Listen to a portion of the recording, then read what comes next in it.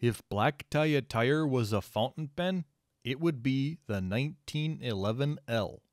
Behold, the nib that launched 1,000 ships. I mean, it is a sailor after all. Here are things so you don't have to.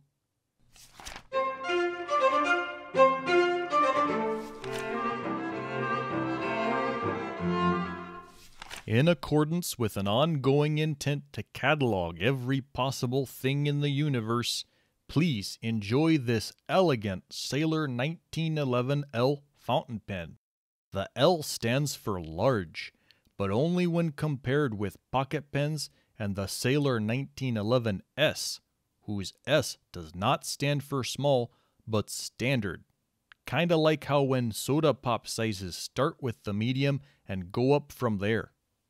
Here we have the quintessential black and gold pen design, a black resin plastic body with tapered, rounded ends and gold-plated trim. On the cap band are the words, Founded 1911 Sailor Japan, founded it's gone around again. It's a classic look for the ages, as modern as it is old-fashioned. Proponents will call it timeless. Detractors will call it featureless. Neutral parties will ask, hey, is that a Mont Blanc? They always overemphasize the Frenchness for some reason. In truth, there are a good many number of fountain pens that follow suit in similar aesthetic fashion. So, what about the 1911L sets it apart?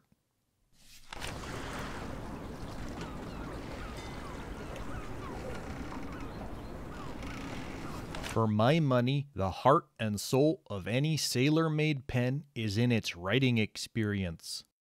While the 1911L may be without a unique or flashy body, it remains a stolid, work-appropriate vessel for one outstanding 21-karat gold nib. Sailor gold nibs offer a remarkable tactile feedback on the page that is both impossible to convey through the medium of video and foolhardy to even attempt, so I will leave it at this. The sensation, as best as I can describe it, is whippy. Yeah, whippy. Corduroy on corduroy, a canine tooth across velveteen rabbit, an unsharpened 3B pencil nubbin sketching a tasteful nude buttock. The feeling is incredibly divisive amongst users, as most unique things tend to be.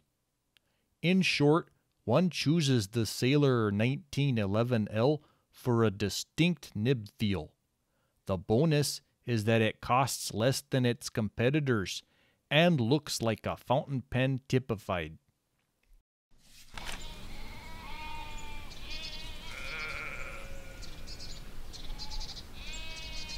At the time of recording, the market price for one Sailor 1911L fountain pen was 233 hours of niggling first world guilt, or, in more fiscally explicit terms, 7.5 cows dowry.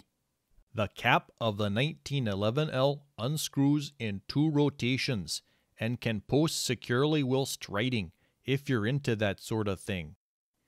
With barrel unscrewed, the Sailor 1911L accepts a proprietary cartridge converter filling system or disposable ink cartridges for slightly higher capacity.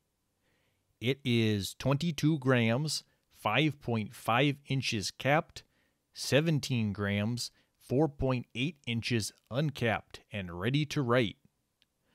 Fitted with a black plastic feeder, the ink flow is, more or less, a dog's nose, wet and healthy. The nib is a gorgeous monotone gold with typical sailor filigree meant to invoke nautical trappings of, I guess, seaweed and kelp.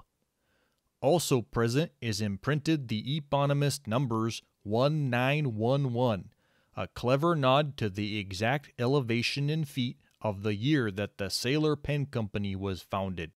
Then there is an anchor for some reason, which, for the youths in the room, is kind of like a boat stopping device as well as a deadly weapon against sharks and enemy frogmen if you've got good enough aim.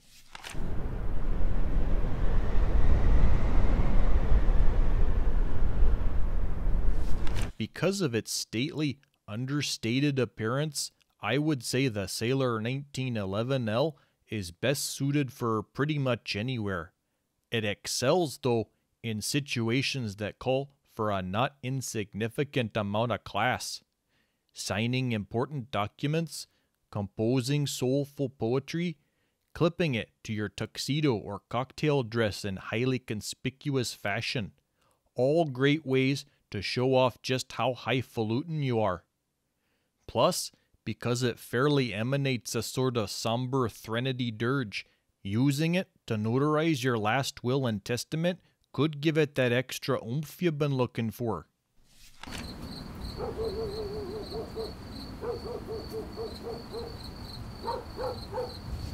This is a pen devoid of ambiguity, like an overripe torpedo or a gilded cigar. It is a sleek, compact, and succinct writing tool that is light on its feet and exceptional in its performance. The Sailor 1911L holds a special place in my heart, as it was the first fountain pen with a gold nib that I ever purchased. And while it may not be the only pen I use these days, it is always inked up and used on at least a weekly basis. To my mind, the 1911L epitomizes the ideal of a fancy fountain pen. It is a drip with purpose, a little bit of wet with bells and whistles on. And in the end, isn't that what we're all looking for? I mean, apart from true love and all that. As my grandmother always used to say once, you may not have the best handwriting or be able to spell quite right, or even have the correct number of digits with which to grip a scribbly stick, but that doesn't mean you can't show off in style. Then she would give me 7 cents for an iced cream and pat me on the head, and I never had the heart to tell her dairy prices had increased since her childhood. What I'm really trying to say, I suppose, is that I've had a lot of regrets in my life, but that wasn't one of them. Nor was getting a Sailor 1911L. Those were things, so you don't have to